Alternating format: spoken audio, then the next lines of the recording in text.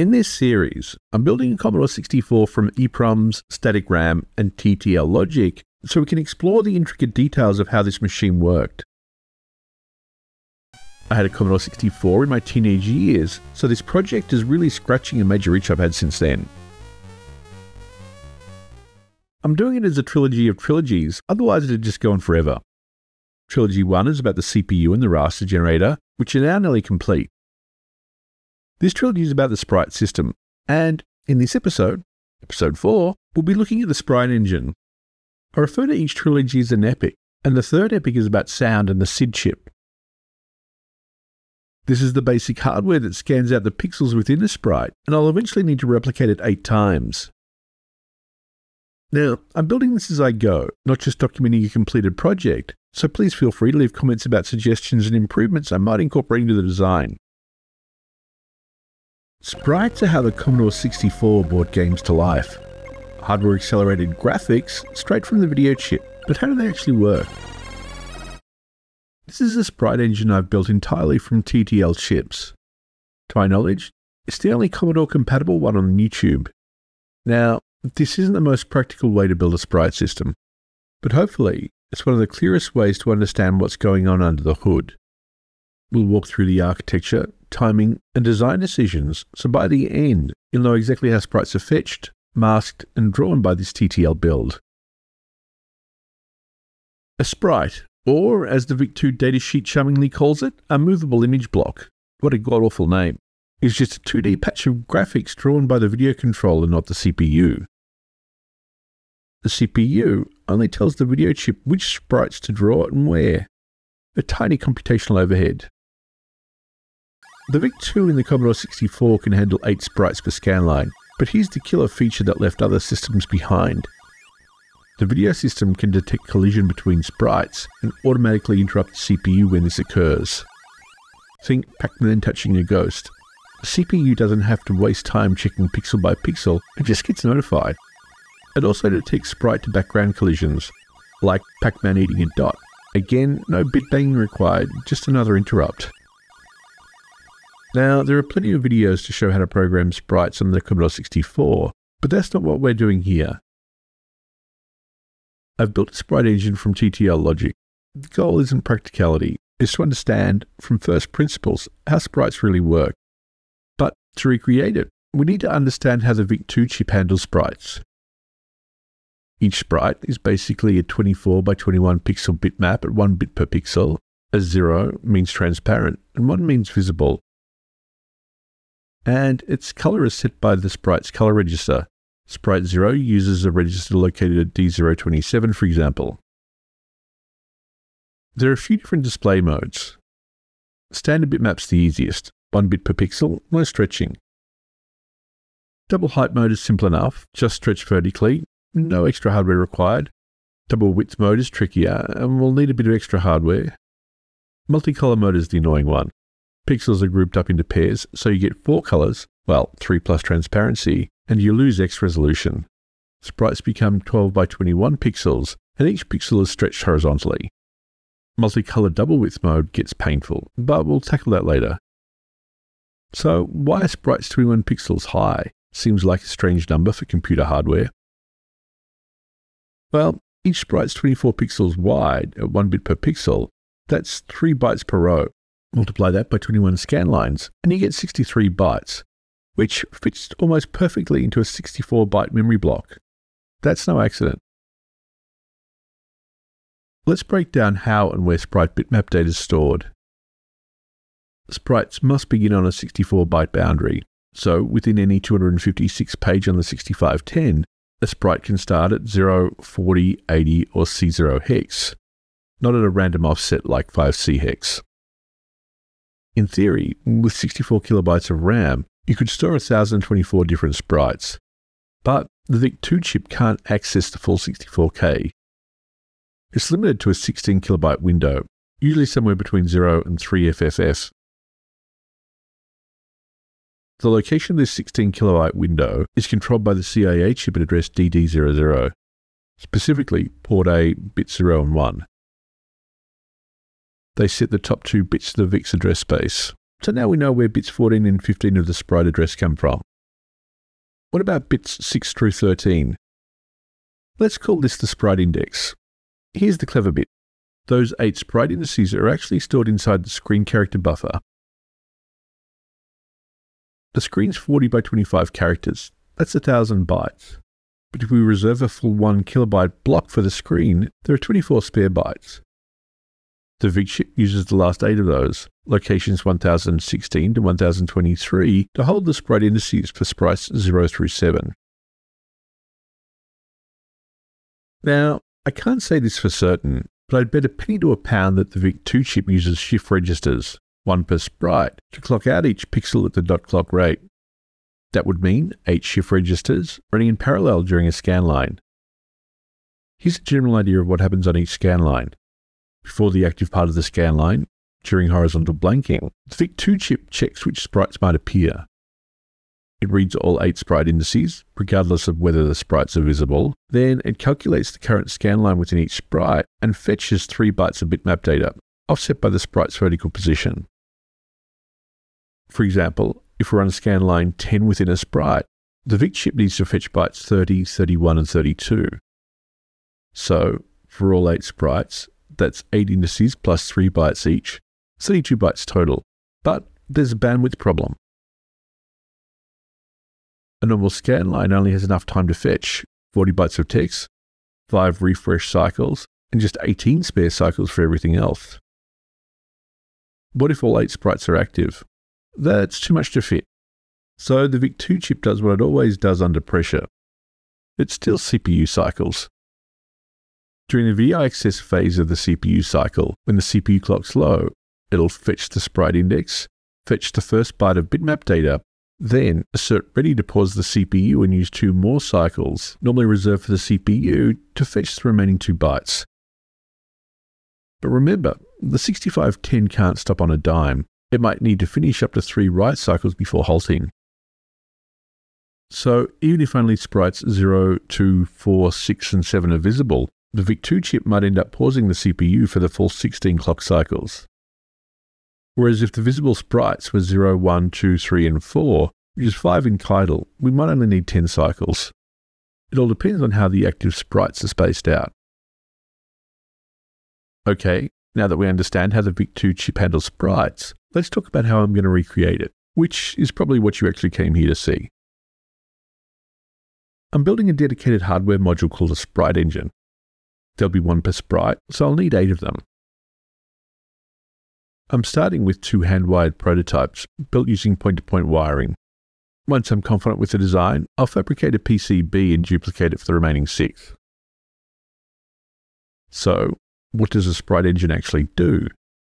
Its job is to scan out raw pixel data at exactly the right moment during a scan line. But to do that, it needs access to the sprite bitmap data. And here's the challenge. That data is stored in the CPU main memory static RAM, but in my build, the sprite controller doesn't read it directly. To solve this, I'm going to use a shadow memory, just like I did for the text system in the raster generator.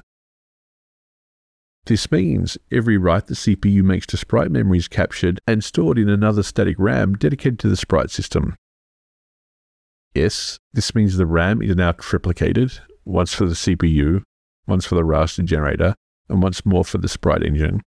But I'm not optimizing for cost, I'm optimizing for clarity. This build is understanding about how sprites work, not minimizing the part count. Okay, so we've got the sprite data in shadow RAM. We need a controller to feed the data into the Sprite engines on each scan line. That's the job of the Sprite microcontroller. It's not a special purpose Sprite sequencer. It's not a custom state machine hand-wired for this job. So, what does it look like? Well, here's the twist.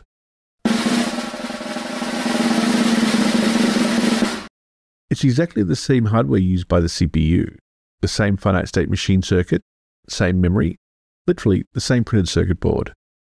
In fact, if I temporarily give it full read-write access to the shadow RAM, I can boot Apple II Pac-Man on it. And that's the deeper message of this project. At the heart of the Sprite controller, at the heart of the CPU, at the heart of the Commodore 64, it's just a finite state machine and some memory. That's it.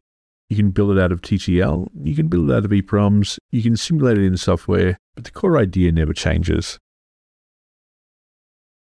So from here on out, we'll dive into the Sprite engine hardware. Hopefully that gives you more reason to take the rulebook and notepad idea seriously. It's not just a teaching tool, it's a core set of principles. Alright, back to the hardware. Let's start with the simplest case. A standard 24 by 21 pixel sprite in bitmap mode. We'll call this Sprite 0, but remember, this same design gets replicated 8 times, once for each potential sprite in a scan line. In each scan line, we need to load 3 bytes, or 24 bits of pixel data into the Sprite engine. We'll store these in 3 octal D-type flip-flops, one for each byte. We'll come back to how the data gets there in a moment. Now, I'm targeting a standard VGA output, which uses 525 scan lines, not 262 like NTSC. So, each Commodore 64 scan line spans 2 VGA scan lines. That means once we've loaded those 24 bits, they need to stay valid across 2 VGA scan lines. To keep this data valid for 2 scan lines, I need to copy it into a second set of registers, which is updated every other horizontal sync signal. I call these registers the back buffer and the front buffer. The concept's similar to double buffering in computer graphics, where the CPU is free to manipulate the back buffer at will, while the front buffer is ready for display on the screen. In this case though, each buffer is only 3 8-bit registers. To actually draw the pixels, I need to serialize them, 1 bit per pixel. For that, I'm going to use the 74HC166 shift register, the same part I use for the text raster generator. But here's the catch, the 166 is only 8 bits wide, so how do we shift out 24 bits? Simple. We cascade 3 of them. Each 74HC166 has a serial input pin, pin 1, and a QH output on the far right. If we connect the QH output of one chip to the serial input of the next, we get a 16-bit shift register. Then 24 bits. The chip's designed to be extended like this. But here's the key difference from the text generator. In text mode, the shift register is reloaded every 8 pixels. In sprite mode, it's loaded once per scan line. That means each sprite can only appear once per scan line, and only for 24 contiguous pixels. The rest of the time, the shift register just outputs zeros. That's an important point and worth pausing on. So to summarize, here's how the system works. We have a back buffer which the Sprite controller can write to at any time.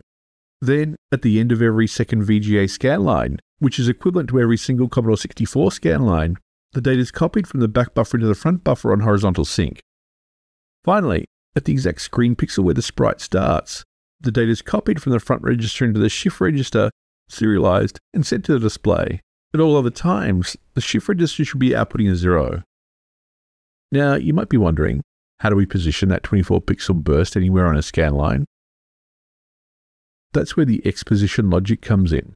We use 3 74HC161 4-bit presettable counters cascaded together to form a 12-bit counter. These are clocked at the pixel rate, and they count up during the scan line. But instead of starting at 0, we preload them with a negative offset using 2's complement. Let's say we want the sprite to appear 200 pixels after horizontal sync.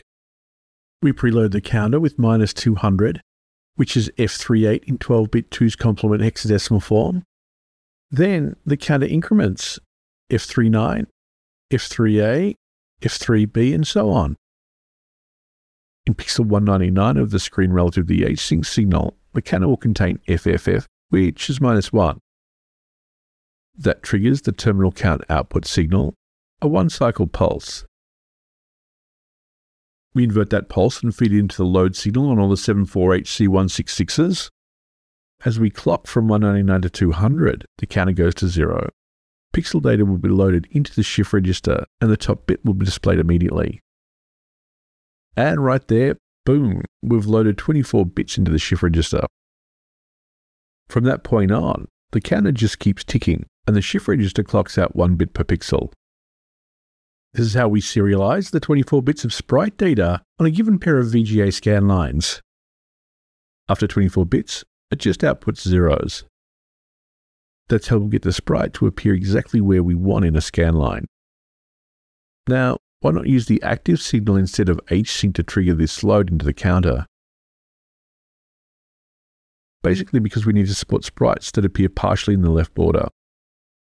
Commodore 64 sprites actually start 24 pixels into the left border of the screen, so this negative offset system gives us fine-grained horizontal positioning. We'll cover how I translate the VIC II Sprite X coordinate into this counter preload value in the next video. We have another problem. The Sprite controller can't load values into the X counter during a scan line because, well, it's busy counting. We need some more registers, which I call the X position registers, to hold the values before they're needed. I think I can get away without double buffering these values, but it will restrict when the Sprite controller can write into the X position registers. More on that in the next video. So, how does the data we want get into the X position registers and the back buffer registers? All these registers are updated by the Sprite microcontroller over a shared 8-bit data bus. A 74HC138 decoder selects which register gets written. Now, there's one final twist, and that's about multicolor mode. In that mode, I need to output 2 pixels at a time, which means I need to shift out 2 bits every other pixel. I've restructured the single 24-bit sprite shift register into 2 12-bit shift registers, which receive alternating bits. Even-numbered bits going to the top shift register, and non-numbered bits going to the bottom shift register. This lets me do what I want, simultaneously scan out 2 adjacent bits every other dot clock. Same bandwidth, but now the pixels are in a form I can use either for monochrome sprites or multicolor sprites. Some external logic, yet to be built, decides whether to display these 2 bits as 2 single monochrome pixels or as 1 double-wide multicolor pixel.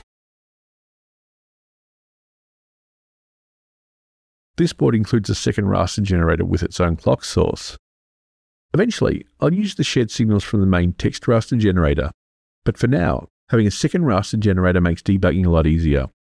I'll probably leave it in for testing, but technically, I can remove it once everything's working. Okay, let's see if we can correlate the schematic with the actual Sprite engine build.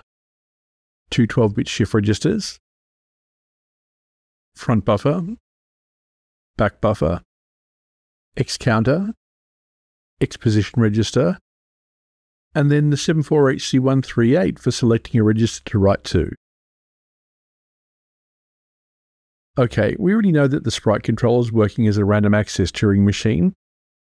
Now, I've hooked up the raster generator and connected the active bit to the RGB lines of the VGA port, so that's what I'm expecting. To display an actual sprite though, I'm going to need to program the state machines in the Sprite controller, which looks a lot like microprogramming.